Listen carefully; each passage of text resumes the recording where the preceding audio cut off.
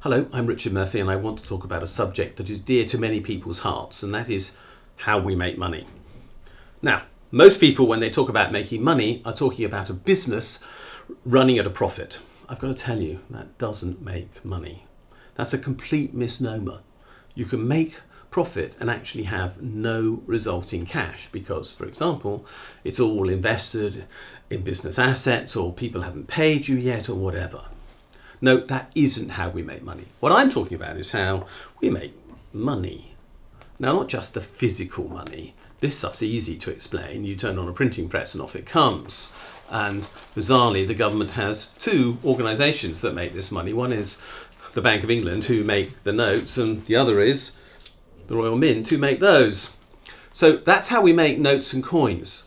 But they represent less than 3% of all the money that is in use in our economy, and I'm interested in the other 97% as a result.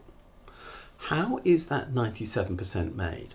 Well, without exception, it's made by a bank. It can be made by the Bank of England for the government. It can be made by a commercial bank for an individual like you or me. But in every single case, the money that is made is always produced in the same way. And it goes like this. Someone goes into the bank and says, "I'd like a loan, please." And the bank looks at them, sizes them up, does a credit reference check or whatever else.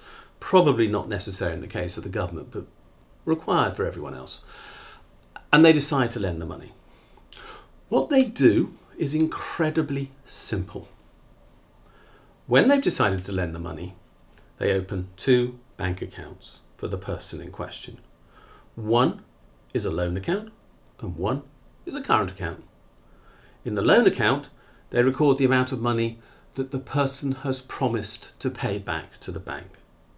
In the current account, they record the amount of money that they have said they will let the borrower spend. In other words, they've given them the money on which they can now make a payment. That's it. That makes the money. There's nothing else involved in the process at all. It is literally a couple of keystrokes on a computer. That is how 97% of money in the UK is created. There's no other trick at all. So everything with regard to money creation comes down to whether or not there are enough loans being made. And if there aren't enough loans being made into the economy, we have a problem because we have a shortage of money. And as a result, the government has to make more money to make up for the fact that most loans are not made by the government, of course, but are instead made by the private sector banks. And between the two of them, they have to create the cash that we need. Well, that's it. All that economic policy with regard to money requires is that we find the right balance between money creation by commercial banks, by lending to people, and government spending into the economy, having borrowed the money in the first instance from the Bank of England, to create the cash that is required to keep our economy circulating. Money making is simple. Always remember, it's just tapping some entries into a computer. It's not about making a profit. It's not about printing. It's not something magic. It's just double entry bookkeeping on a screen somewhere near you in a bank.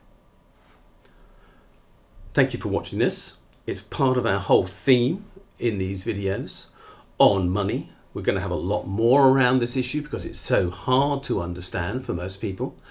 If you're interested, please click the subscribe button. If you want to follow me on Twitter, that's @RichardJMurphy. If you want to look at my blog where this theme has been explored quite extensively, look at Tax Research UK, and I'll be talking about this again soon.